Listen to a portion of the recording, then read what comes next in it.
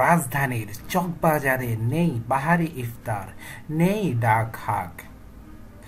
আসুন দেখে নেই বিস্তারিত। করোনা ভাইরাসের কারণে বিধিনিষেধের মধ্যেই সারা দেশে রমজান পালন করছে মুসলিমরা। করোনা সংক্রমণ রোধে সরকার সাধারণ ছুটি ঘোষণা করেছে। নিরাপদ শারীরিক দূরত্ব বজায় রাখার জন্য জরুরি প্রয়োজন ব্যতীত সবাই ঘরে অবস্থান করছে। শনিবার 25শে এপ্রিল প্রথম রমজানে দেশের কোথাও নেই ইফতার কেনাবেচার ধুম। পুরান ঢাকার চকবাজারের ঐতিহ্যবাহী ইফতারি বাজারে নেই বাহারি ইফতার কেনাবেচার ব্যস্ততা।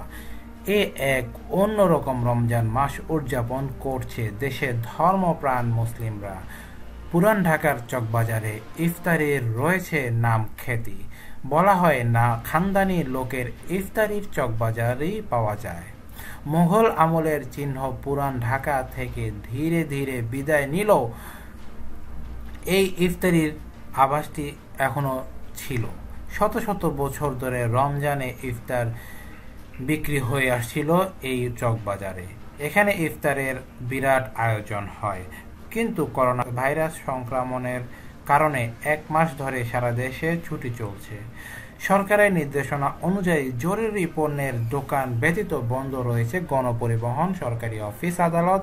সরকারের নির্দেশনা অনুযায়ী এবার চকবাজারেও বসেনি ইফতারির বাজার।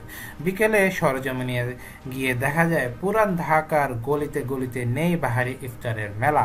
অন্য বারের মতো খাসির রোস্ট, মুরগির ফ্রাই, জিলাপি, টিক্কা কাবাব, শাহি কাবাব, কবুতরের রোস্ট, কোয়েল রোস্ট, ডিম চপ, ডিম kofta, shashlik, vegetable roll, chicken roll, দই বড়া এগুলো কিছুই নেই।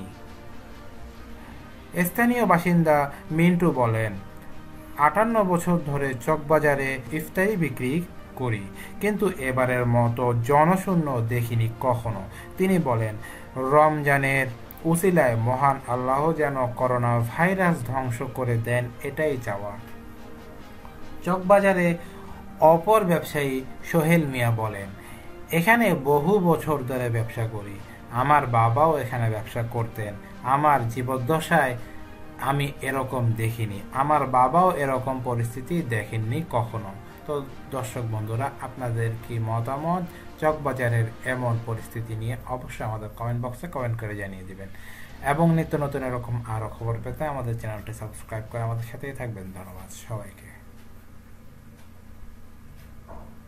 আমাদের কোনো আপডেট মিস করতে না চাইলে এখনই সাবস্ক্রাইব করুন আর পাশের বেল আইকনটি প্রেস করুন।